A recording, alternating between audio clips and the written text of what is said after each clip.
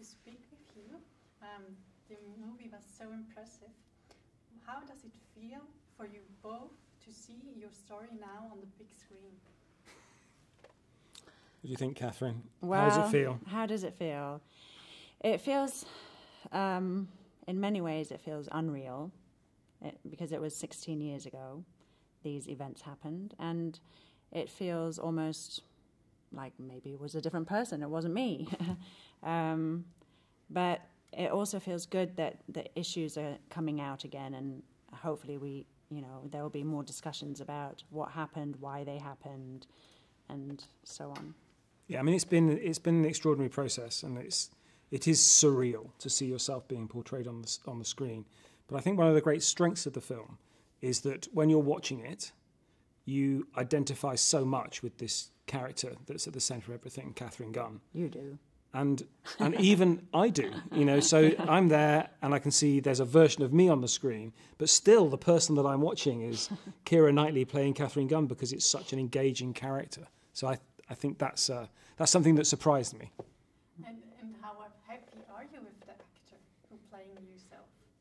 I'm very happy. Yeah, I mean, I couldn't have made a better choice myself. Yeah, I mean, Matt Smith is very different from me. He's a very different kind of person, and so these are not they're not people who are trying to mimic exactly what we do or our actions. Yeah. But I think and I hope that that Matt Smith gets across some of the intensity of how you operate as a journalist and the stresses that are involved. I think that comes across quite well. Yeah, it's so well done. Do you hope the movie will inspire people in the same situation to be brave enough to act if it's need? Well, I hope it does cause people to think about what they do every day, and when things matter, what they would do or could do,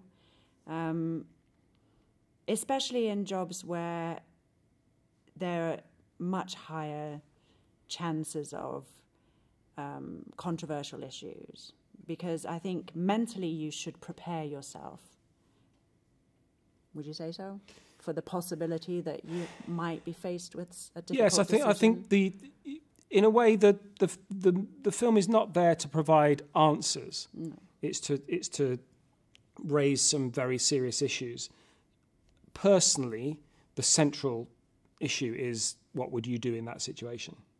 I think that remains an open question, and I think everybody watching that film will ask themselves, if I saw something of such terrible significance, what would I do? And if you can go back, would you do the same thing again?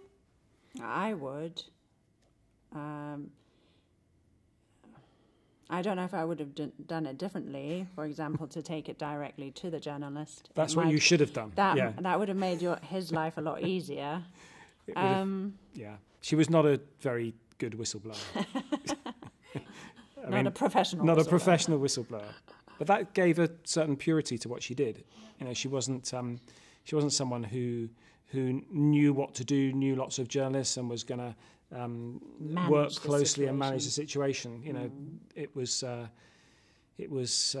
not a usual kind of journalist whistleblower relationship. And how much does this day or this step affect your life until today? Well, obviously it affected my life greatly. I lost a full-time, very stable job, which potentially I could have kept till retirement. And I know in this day and age that's very rare.